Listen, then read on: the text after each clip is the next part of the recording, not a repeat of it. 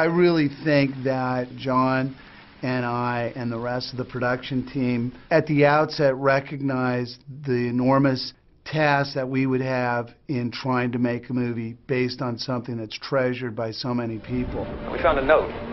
What did it say? It said, "Who is John Galt?"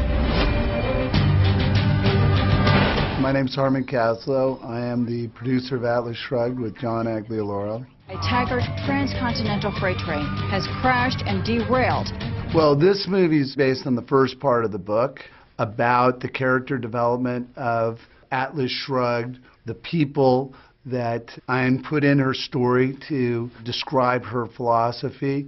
But this movie, I think, really comes across as a very empowering movie for women. It's about a woman who takes on a lot of forces working against her. We're not going to allow you to run that train. You can do whatever you want with your men, Mr. Brady, but that train will run if I have to drive the damn thing myself. And it really sets a good foundation for the balance of the book, where it gets into more of the political and philosophical content that people really ascribe to when they think of the book Atlas Shrugged.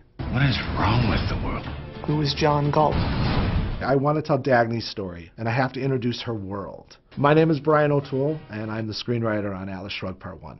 I broke down the first part, and I tried to find the basis of it, some skeleton. And so to me, this was the underdog story. Nobody's used Reardon metal.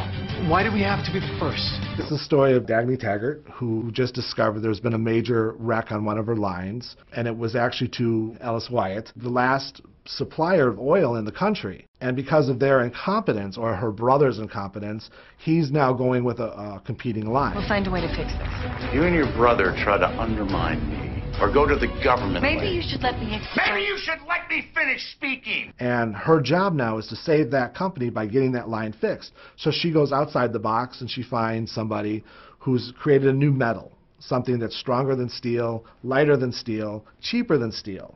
Even though everyone around her is telling her you can't use it, it's not proven, she steps up and she says, no, I'm going to use it. And I'm gambling your new metal can do what you say it can. I'm staking my business on it. And so she decides, along with Hank Reardon, in order to save my company, my family business, I'm going to have to abandon it. I'm going to take a leap and start my own company. which pisses off everybody that's been against them all along. If we're going to bring Reardon down, we should do it from the inside.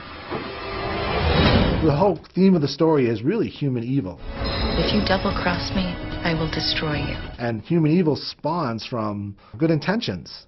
I mean, the government isn't malicious. They think what they're doing is right. A federal tax will be applied to all steel mills. They don't realize their consequences. They are not getting my medal. That's human evil.